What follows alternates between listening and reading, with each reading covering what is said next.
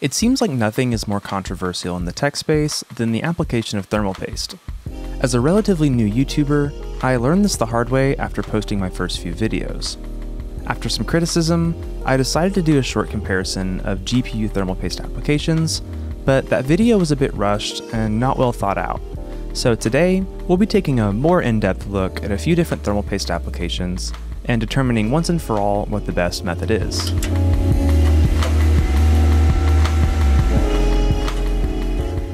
My previous GPU thermal paste video had a number of issues, one of which was that I tried to make it fit into the 60-second YouTube short format, which is incredibly difficult. I also used a pretty old and low-powered R7 because that's all I really had available.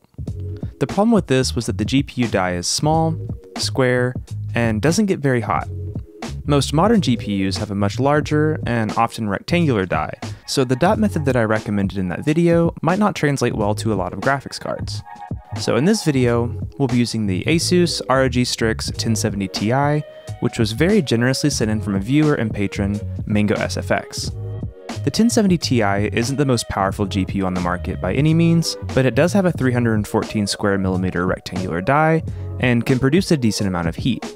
The only issue I ran into with this card was that I didn't have any system around that could fit it in the case. So even though it seemed like a terrible idea, I grabbed my Athlon 2 X4640 test bench from some of the first videos I made on the channel, slapped on the 1070 Ti, and ran a 3D Mark Port Royal ray tracing benchmark.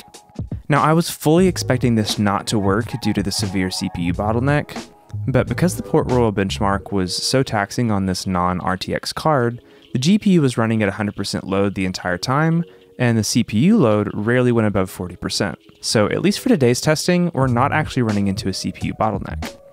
Now, this is not the case with other, more realistic 3D workloads like actual games, but that's for a different video. And if that seems interesting to you, maybe make sure you get subscribed. For this video, I picked the 4 most common application methods that people have recommended in the comments to try out. I applied Arctic MX4 using each method twice, and then completed 3 stress test runs with each application, so 6 total runs for each method. Huge shout out to my sponsors, Q-Tips and Bun Coffee Filters, for making this video a reality. In all seriousness, I actually did use a lot of thermal paste for this video, as well as a few previous ones, which led to me buying this comically large syringe of MX4, which I thought was pretty funny. After testing, I tried my best to remove the PCB from the heatsink in a perpendicular fashion so that we could see how the thermal paste spread on the die. For each test run, I used the 3D Mark Port Royal stress test, which runs the benchmark 20 times consecutively. This ended up being plenty of time for the GPU temps to level out. I used MSI Afterburner to lock the fan speed at 50%, as well as raise the power and temp limits, although the triple fan Strix card never even came close to hitting the temp limit. I don't have an incredibly sophisticated way of measuring or maintaining a steady ambient temperature, so I decided to measure the room temperature with a standard thermometer at the beginning, middle, and end of each stress test, and then compare the max GPU temperature to the max recorded ambient temperature.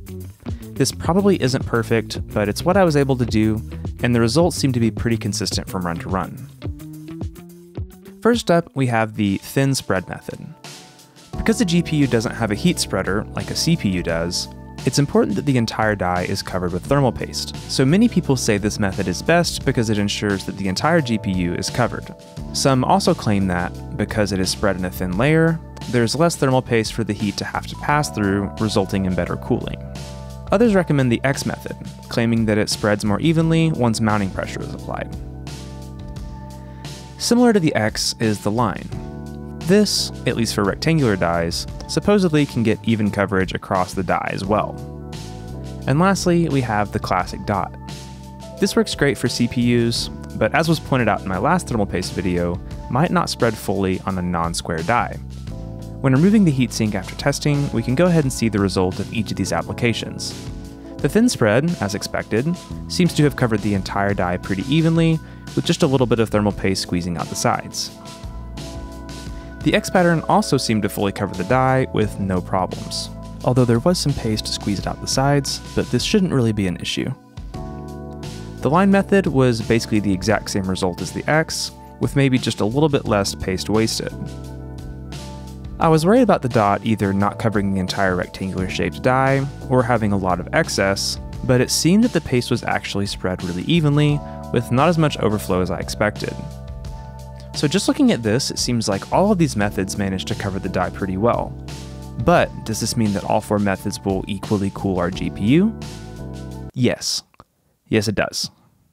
Each of these managed a max GPU temp of 34 degrees Celsius over the max ambient temperature. And to make sure there wasn't anything funny happening that was causing these identical results, I ran the same test using the thin layer method, but using Thermal Grizzly Cryonaut instead, which should theoretically perform a bit better than the Arctic MX4. The Cryonaut measured a max temp of 1 degree lower at 33 degrees Celsius over ambient. I also ran the test with different fan speeds, and this produced a different max temp result. I could have tested with less thermal paste to appease the people that will inevitably comment that I used too much, and I almost did. But I would feel really stupid if I run this GPU just to try and prove a point. If you're watching this video because you're wanting to know how to properly replace the thermal paste on your GPU, just make sure that there's enough to cover the entire die. Even if you need to apply it, put the heatsink on, and then remove it just to double check.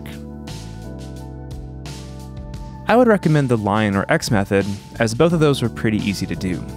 If you still think that I'm somehow leaving performance on the table, I would encourage you to provide some type of data, evidence, or anything really other than a personal anecdote to prove that point. I'm very much open to criticism and only want to get better. If you enjoyed this type of video, maybe check out my budget SSD Shootout, which I'll have a link for in a card or in the description. If you want to support the channel so that I can make more content like this, consider becoming a patron. Or if you're looking to buy either of the thermal pastes that I used in this video, there are affiliate links in the description that also help me out. But that's about it for this one, so as always, thanks for watching, stay curious, and I hope to see you in the next one.